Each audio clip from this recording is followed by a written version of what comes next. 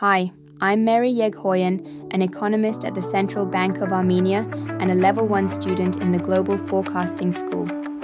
I'm excited to invite you to the second symposium hosted by the Central Bank of Armenia at the Diligent Training and Research Center on January 22nd to 24th. For those attending, Ani, Svetlana, Asya, and I will showcase how AI can generate amazing charts and scenarios using a prototype GFS assistant.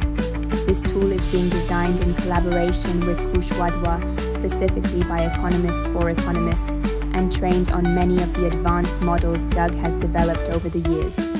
It offers a vast array of training capabilities and the ability to develop new, more complex models that incorporate nonlinearities and other sophisticated features. Simon Scheidegger will discuss the state of development of the PythonDynareJulia project, providing insights into its potential for central banking applications and its integration with cutting-edge modeling approaches.